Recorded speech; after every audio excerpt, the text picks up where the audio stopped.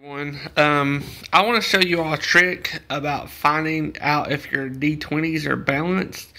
This is a golf trick, and golfers usually do this with their golf balls to see if their golf balls are balanced out.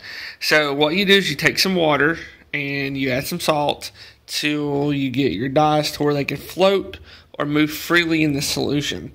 Here's an example. This is a translucent dye, so as you can see in the dye, there's really no nothing inside of it. There's no inclusions.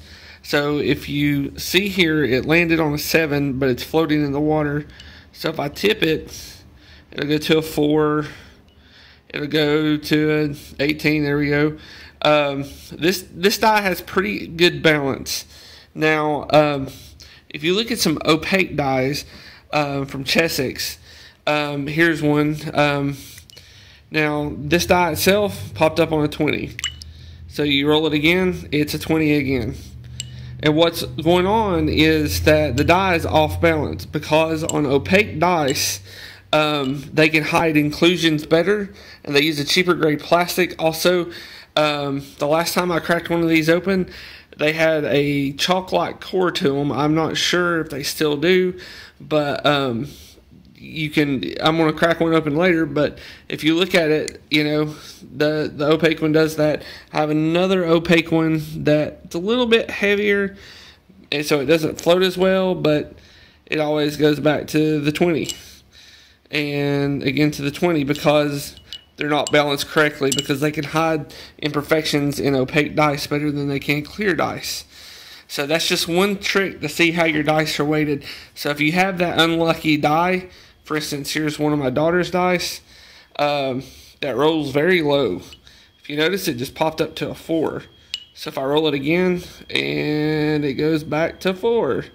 So there's a reason for that, because they skimped on production. So as I said before, I went ahead and cracked open this D20. This is Chessex brand. I got it at the table at DragonCon last year. If you look at the inside of it, the way it, I guess because they don't let it cool down correctly, or they're just too quick about it, or don't heat it up enough, you'll notice it's kind of grainy and chalky inside.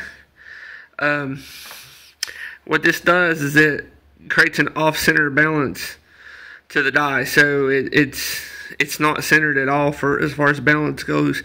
So when you're rolling that die and you're getting a lot of 20s, well, it's because your die's messed up. If you're rolling it and getting a lot of lower numbers like 4s and 3s, it's because your die's messed up.